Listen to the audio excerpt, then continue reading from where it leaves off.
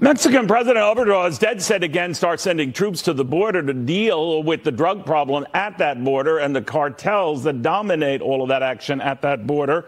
That has Congressman Dan Crenshaw of Texas wondering if maybe that is a sign of a president too much at the mercy and control of those same cartels. He joins us right now. Congressman, very good to have you. Hey, great to be with you, Neil. What do you think of what he's saying right there? Well, he said a number of things. One of the things he said is he's going to campaign against any Republicans who support going after the cartels.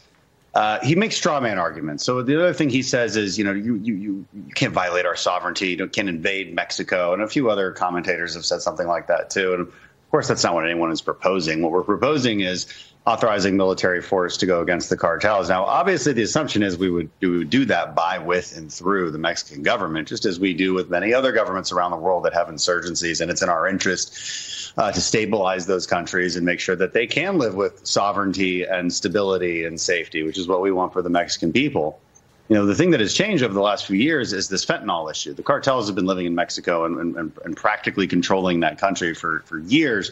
But fentanyl has really changed things. It's killing tens of thousands of Americans. And that's the impetus for what we want to do and use the full force of government against these cartels, preferably with the Mexican president side by side with us.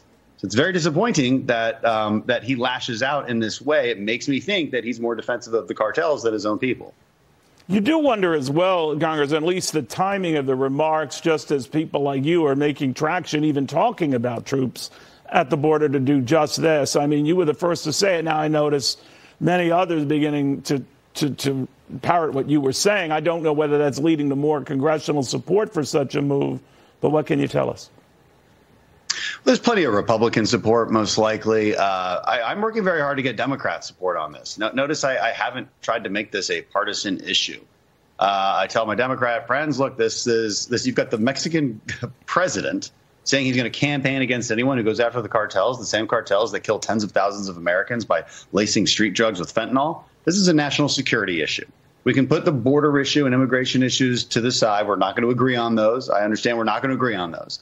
But we have to be able to agree that this can be a bipartisan issue. There are multiple cartels with more power than most militaries around the world right at our border, sending fentanyl across, purposefully killing Americans. Mexico's on the verge of becoming a failed state, at least a narco corrupt state, which would be the worst possible situation for the United States. Mexico is one of our most important partners. It is in our interest that the Mexican people thrive, that they prosper, and that they are safe.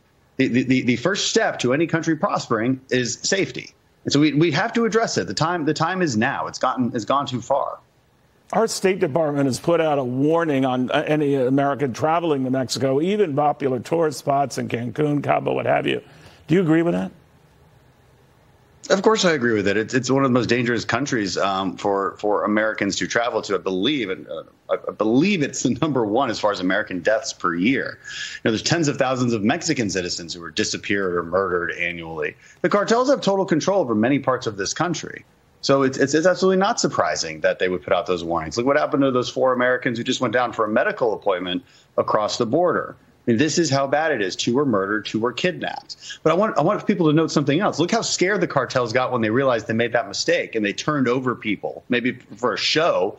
Maybe they weren't even the guys who did it, but it doesn't matter. They were scared. So it just shows that if we put pressure on them, if we say, look, America has woken up to this, you guys are done for, we can change their behaviors. We can make them at least stop doing fentanyl. That's another purpose behind this. That's why I want to gin up this conversation.